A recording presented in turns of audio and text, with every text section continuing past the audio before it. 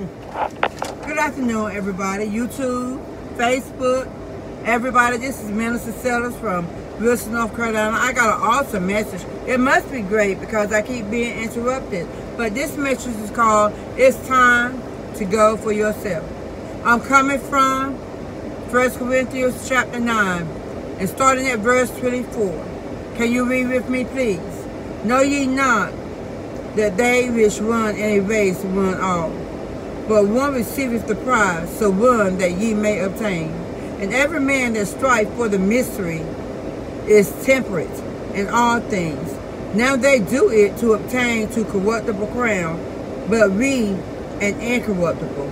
I therefore so run, not as uncertainly, so fight.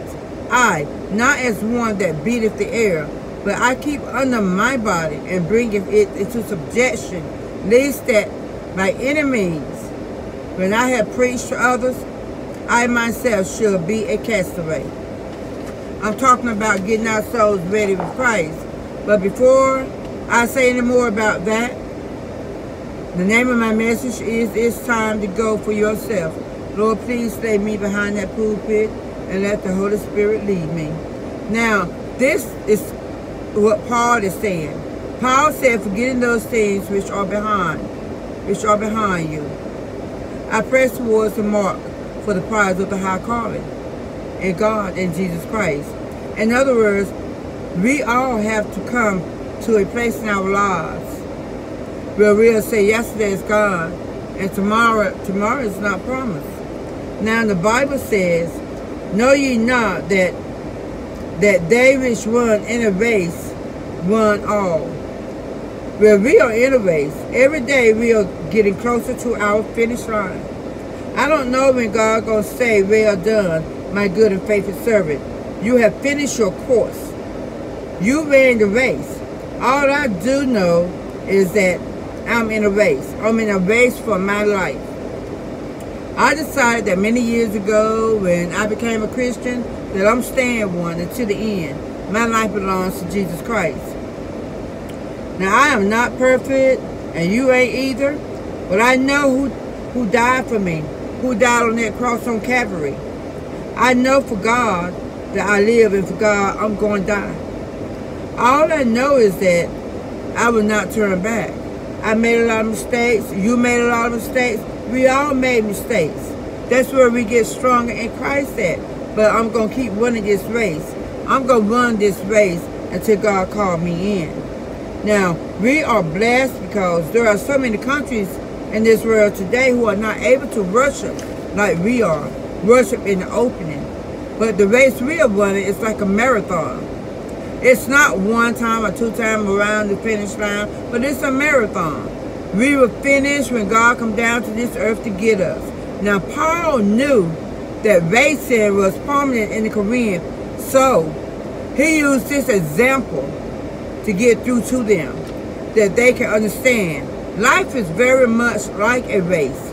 Christianity is a race that is run on a narrow path. Our path is lit up by the Lord Jesus Christ. Now, we all know that there is a prize at the end of this race, and it's our eternal life. That's the race we are running for. Now, my subject is, it's time to go for yourself. Well, it's time to stop worrying about everybody and concentrating on yourself. You know what you are worrying about. You worry about your children, you worry about your job, you worry about this and that. You doing things for everybody. You are moving constantly from the time you wake up that morning until the time you go to bed. For your business, your money, your family, all that stuff, that's going to still be here when you are gone. When you are gone to be with the Lord, that's going to still be here. So we need to focus on ourselves. Now, in this letter, I'm letting you know that we need to stop lacking ourselves, because it's also hard as it is, draining our energy. When you wake up in the morning, you got to go from A to B instead of thinking about yourself for once. In a sense, you hurting yourself. Now you need to stop, look, and listen, and check out your own self. We can only give so much. And we can only focus so far. Because we are in the last days, believe it or not. It's getting close. We need to think about something. The Bible said the love of many shall wax cold. Well, that's good. Look at all this stuff that's going on. The pandemic. It's keeping us out of church. It's making it so we have to do a lot of socializing through social media, which is good. That's a great thing. But what I'm saying, the devil got power also. The power that we give him. This can work in the devil's advantage. So during this pandemic, most of the churches is closed down. Richard, I'm not saying nothing different. I'm just saying it's closed down. So during this time, while it's closed down, why not wear our mask so that we can help open things back up? But the longer this pandemic is out here, the longer we in church, the harder it's going to be for people to get back in church. It's going to turn to be normal. They're going to get so used to laying around, being in their own clothes, not getting dressed, not going to church, that when time comes for them to go, they ain't going to want to go. And see, that's what I meant when I said this pandemic works to the devil's favor too. So we got to pray for our leaders, pray for our pastors and apostles and all of that, to keep them strong so they can keep feeding us the word. Even if they got to feed it over the media, even if they got to feed it knocking at your door, preaching to you from the street. Give them the strength to do whatever God tells them to do.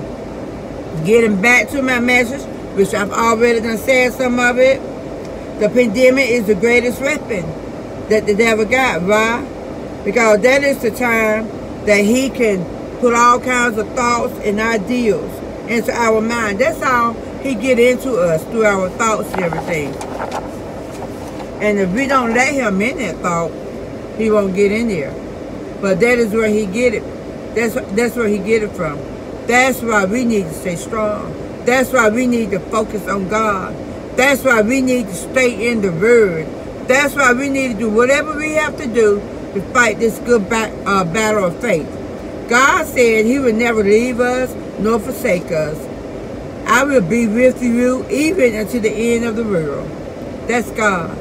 Now, see, if we put God first, he going to make that way. He going to make things possible. He going to open the doors that cannot be opened by anyone else. And he going to close the doors that will not be able to be closed by anyone. He's going to be right there watching over you. God is our way maker.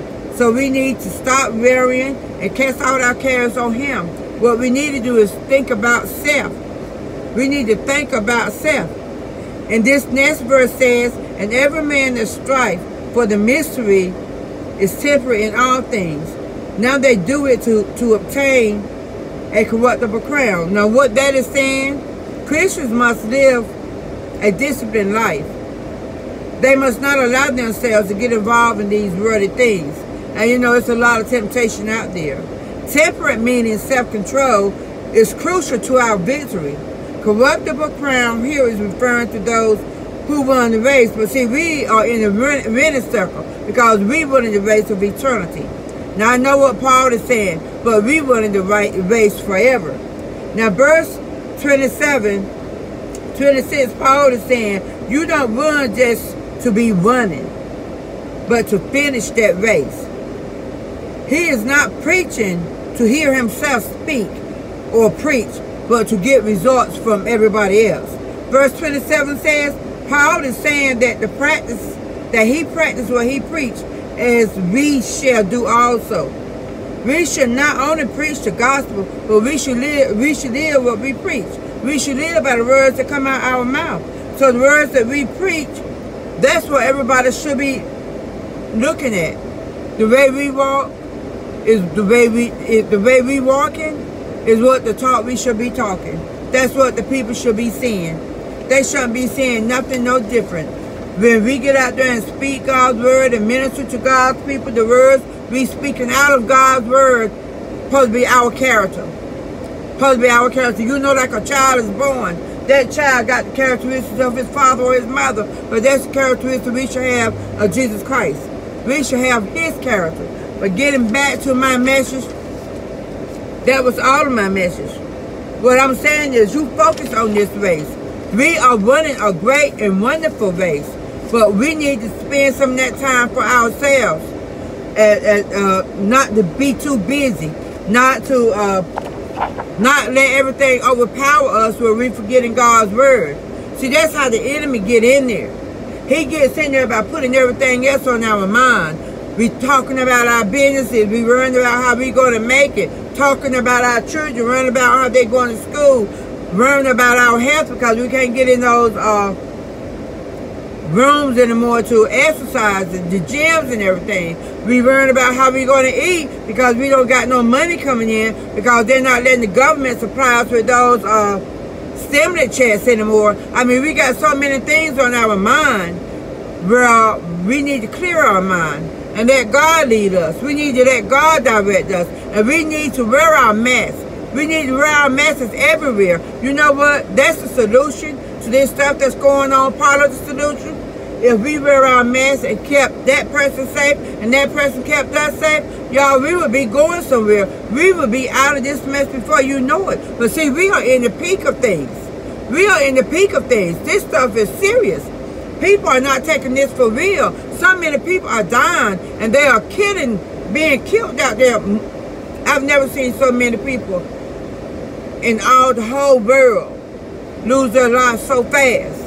And a lot of these preachers talking about, oh, it's just pneumonia in my eyeball, or the flu in my eyeball. You better wake up and smell the coffee. This pandemic is serious, and it don't got no name on it. It's taking babies, young people, older people, people like me. It's taking all our lives. We better wake up and smell the coffee. And you know what else? If we can hurry up and get to November, to voting time, and get that White House straightened out, get the president out, and put somebody else in, we would be doing great. We would be doing great then. We got to focus on our surroundings. We got to focus on keeping our minds straight. Don't let this succumb our thoughts and our minds. Keep our minds on God. Keep our minds on high. Keep our minds and trust completely in God and let Him lead our battles.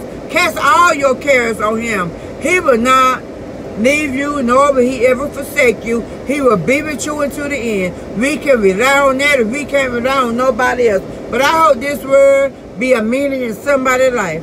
Now, I know sometimes when we are trying to read scriptures and we are trying to read a message, we sort of stray off. But I stray wherever the Holy Spirit lead me, y'all. This world never been like this before.